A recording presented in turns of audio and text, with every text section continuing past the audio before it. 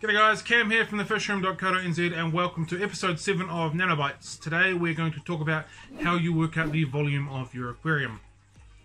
This is a very simple equation.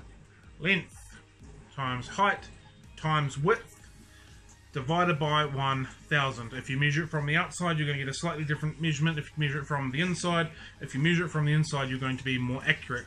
We're doing all of these measurements in centimeters or millimeters. I don't work in inches, I am sorry. So if you do length times width times height divided by 1000, that'll give you your volume in litres. Something else to take into account, that 1 litre of water equals 1 kilogram, so you can also work out how heavy the inside contents of your aquarium is going to be. We're also not talking about if you have wood, rock, fish, substrate, all that kind of stuff, just the raw volume of your aquarium.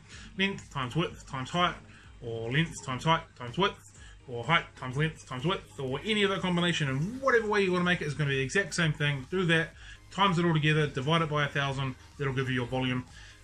If you're a smarty pants, you don't need to times it by 1000, you just work out, well, that looks like 125 litres, not 125,000 litres, and that is how you do it. That is how you work out your aquarium volume. Thank you for joining us for episode 7 of the Nano Bites. Have a good one, guys, happy fish keeping, and catch you later.